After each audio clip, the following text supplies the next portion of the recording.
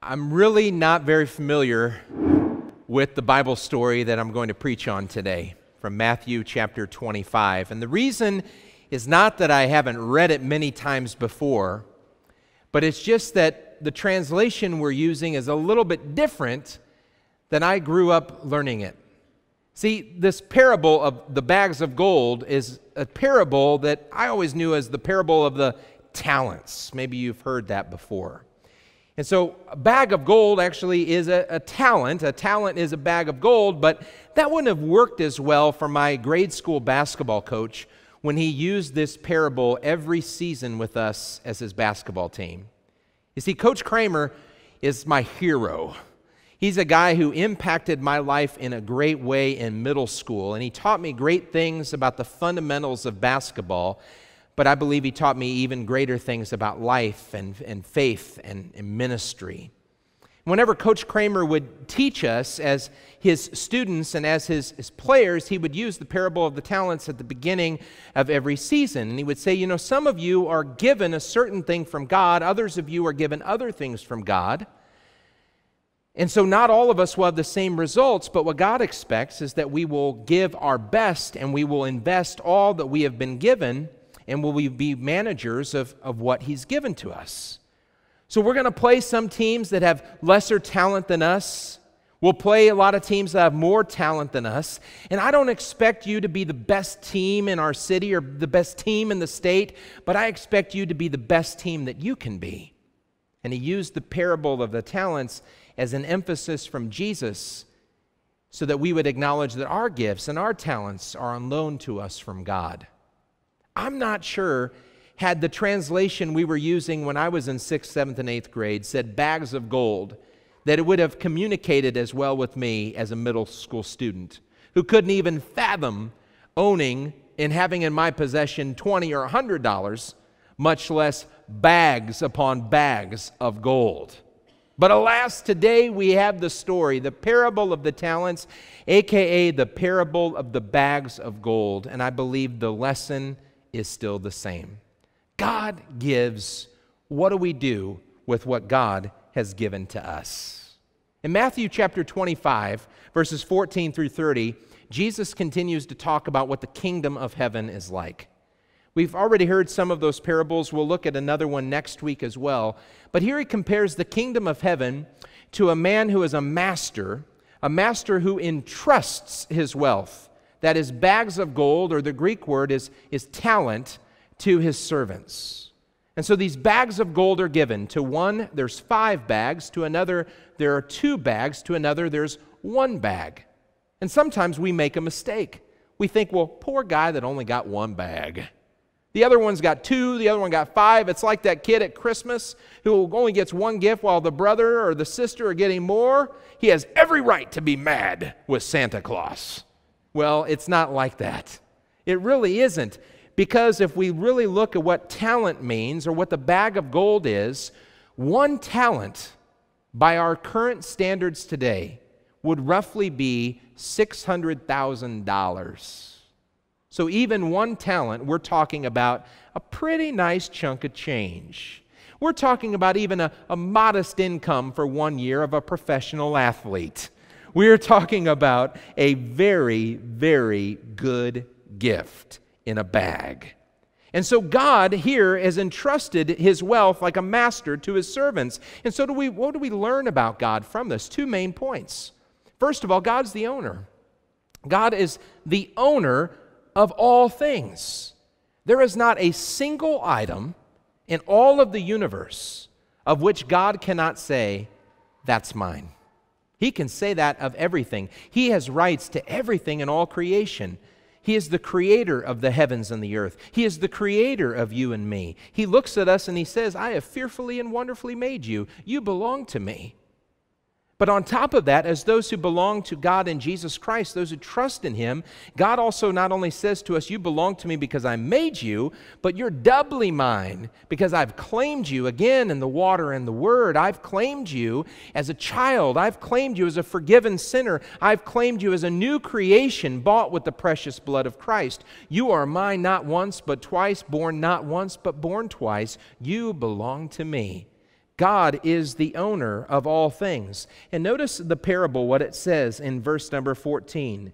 It says, when he called his servants, he entrusted his wealth to them. It is his wealth throughout. Whether the bags of gold are in the possession of the master, or they have been placed into the care of his servants, the wealth always remains his. Whether it is here in our pockets or there on the altar, whether that money is in the bank or it's between our mattresses, it still belongs to God. Whether that ability is to play basketball or to play the violin, it still belongs to God. God is the owner of everything. And secondly, his graciousness is shown in that he gives to his servants. The word here is that he entrusted his wealth to them. It still belongs to him, but he, with a high level of confidence in his people, has entrusted everything we are and everything we have to us. So now that gives us a pretty strong responsibility. So what is the responsibility that we learn from in this parable? Well, the parable of the bags of gold draws us to a deeper understanding of God's gifts, and everything belongs to him, and also of our faithful management of God's gifts. He is the owner, we are the manager. Imagine if you are a worker at a restaurant and you work through the process and you put in your years and you put in your hard service and you please your owner and you are given a position of authority as a shift manager or as a store manager. That is a great entrustment of confidence to you, isn't it? If you're the owner and you have a manager, you put a lot of confidence and faith in them. And so a manager is expected to treat the place like it's his or her own. If I go into Culver's and I order something and it's not right and the employee doesn't make it right, I might say, I want to talk to the manager. And the manager will come and say, well, Mr. Alexander, we've seen you once or twice before this week. Once or twice this week. We've seen your kids. We're going to make it right, right? We're going to make it right. So the manager is entrusted with the authority of the owner to make it happen, to do the work. But what will happen if over a long period of time that manager starts to act like they own the place, start to make decisions that only the owner should make, start to do things and claim things that the owner can only do or claim? The owner's going to have a conversation with his or her manager. And I think the owner might say graciously, hey, how about you go and own your own franchise? Or they more likely might say, your time of employment here is over, or we need to have a big change. A change would need to be made if there is a blurring of the lines between the owner and the manager. And so it is with the parable. God remains the owner, and he has high expectations of those who manage his property for him, his wealth for him, everything for him while he is away. While we await the coming of our Lord Jesus Christ on the last day, God has entrusted to us first and foremost the good news of the gospel of Jesus, that it is ours to proclaim unto all of the world what God has done in his Son Jesus. And along with that greatest gospel gift come all of the gifts of this life: house and home, wife and children, land and animals, and all that I have. It says in Luther's explanation to the first article of the Creed, all that I have belongs to God. And that makes me a manager or a steward of it. Stewardship is one of those words that makes us uncomfortable in the church, but it really shouldn't if we understand what biblical stewardship is. And this is how our church body, the Lutheran Church Missouri Synod, helps us to look at stewardship. And I love this definition. Look at what it says. It says, stewardship is the free and joyous activity of the child of God and of God's family, the church, in managing all of life and life's resources for God's purposes. If God's purpose for his people is to glorify him and serve our neighbor, love God and love others, the two greatest commandments, what he has entrusted to us are means to an end. The wealth, the talents, the abilities, the gifts that he has given to us are means to an end. The end is to glorify God and to serve our neighbor. The way in which we do that is freely and joyously living as a child of God managing what is on loan to us from above. You see, sometimes it drives me nuts when I hear preachers get up and talk about money in such a way that is so unbiblical. They say things like, well, if you give me this, God will give you that. Baloney, right? That is not how God designs it. Or if you give this, you will earn favor from above. Baloney. That's not what God says. You have been given favor in His Son Jesus. Now you're given a free opportunity to serve. You're able to invest your gifts, not to get something out of it, but because you've already been given so much, you want to freely and joyously respond. Do you see the difference? This is gospel that changes life. So simply put, stewardship is a life of faith. It is nothing short, nothing more, nothing less than a life of faith. During this Reformation celebration, we emphasize the importance of being saved by God's grace through faith and faith alone, right? So God has given His grace, that is His lavish riches to us freely, not because of who we are, but because of who He is. And He has placed His blessing in our life not because of what we have done, but because of what Jesus has done. That when we look at His life, we look at the cross where He died, we look at the empty tomb where He rose, we say, God is gracious to me. He loves me. He makes me His own. And then through faith, we take hold of that. When God planted the seed of His Spirit in your heart, God gave birth to faith within you. When you continue to nourish that seed through the watering of God's Word, through the receiving of His supper, God grows that faith in you. And what does faith do? It takes hold of the grace of God. It enables you to live a life that pleases Him. Faith alone, managing all of life and life's resources for God's purposes and glory. Luther once talked about faith. Last week we emphasized what he said about grace. Look at what he says about faith. He said, faith is a living and daring, a bold, a risk-taking confidence in God's grace, so sure and certain that a man could stake his life on it 1,000 times. That's faith in Jesus Christ. That's faith that boldly clings to the promises of God. That's faith that says, even when I don't understand, God, what you're up to, I don't understand how this works, I can't wrap my mind around it, we ultimately say, God, I trust you. I trust you, and I stake my life upon your grace 1,000 times by faith. It's a living and daring confidence in our Master. So that Master finally in the story returns from his journey. Just like one day we know that our Master Jesus will return from heaven above to come and claim us on earth below and bring us into His forever kingdom.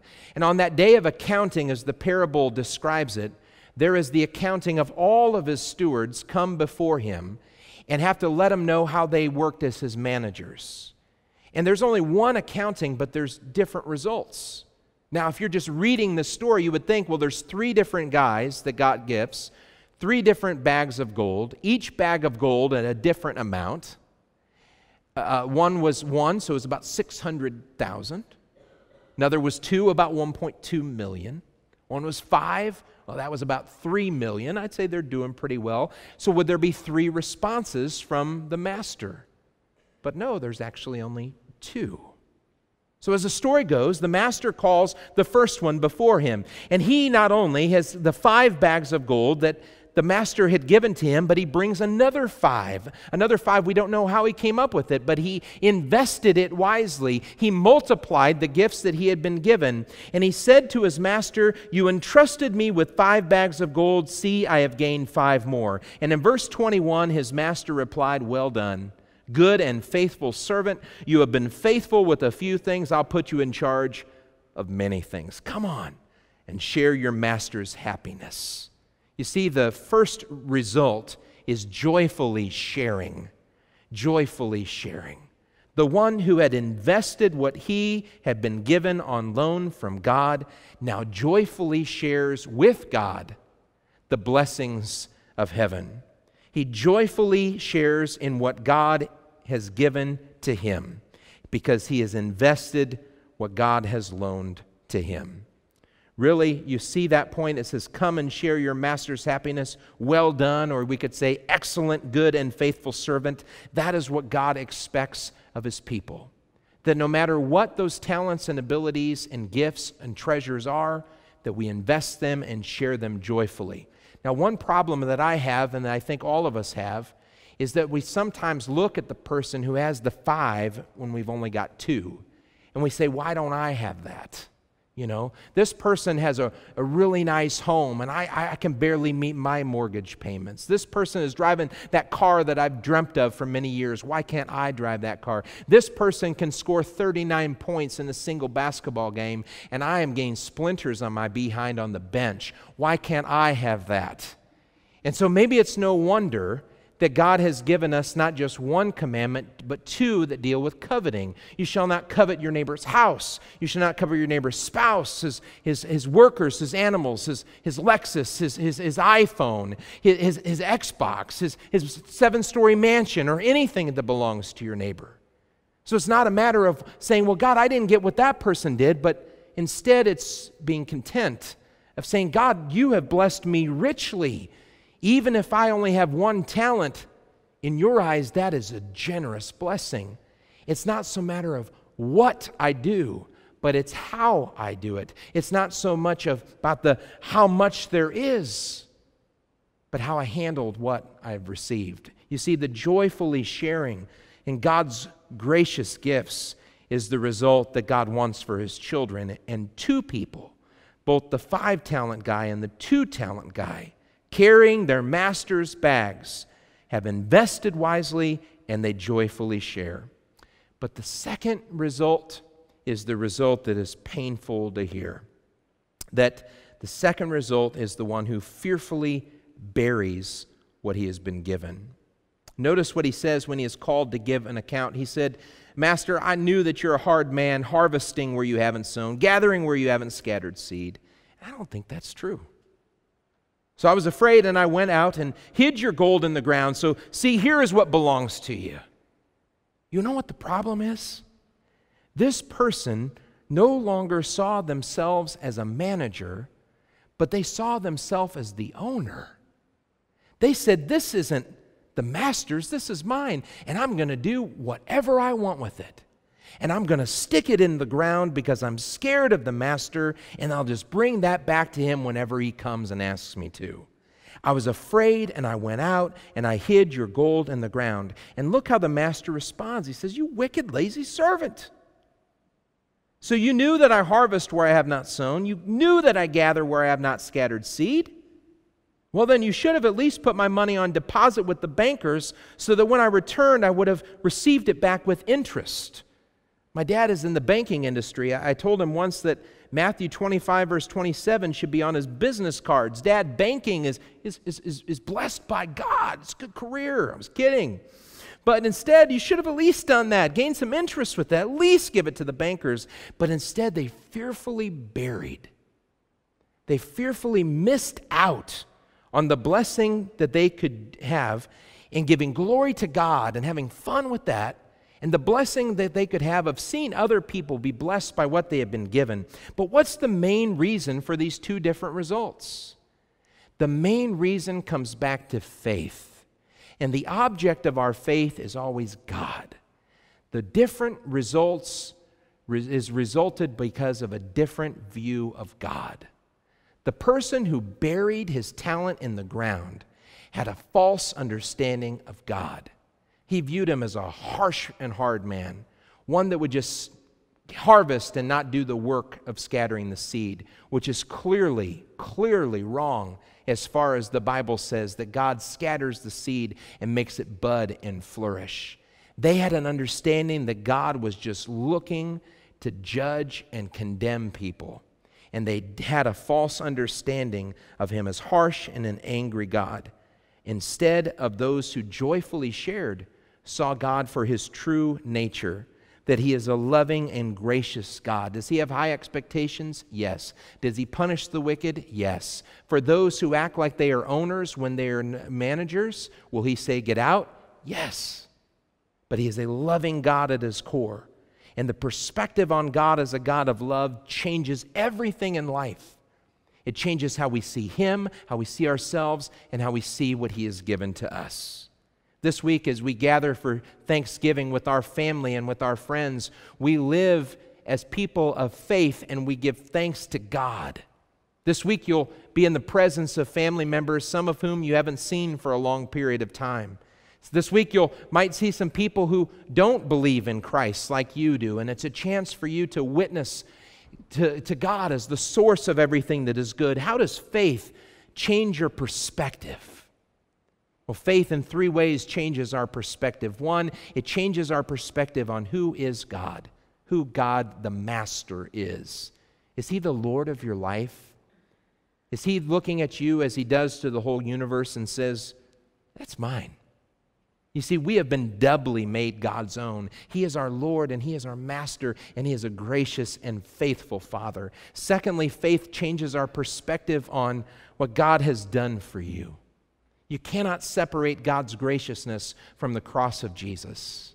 You can't separate a Thanksgiving feast from Jesus either. He's the bread of life. He's the joy of our hearts. He's the light of the world. He's the God who is the center of who we are, and He has done it for you, making you God's own freely by grace. And thirdly, faith changes your perspective on how the Master will bless those who trust in Him. You see, He won't bless you because you do this or that. No. He blesses you because of who He is. And who He is the God who says to those who have been faithful managers, excellent, well done, come and share in your Master's happiness.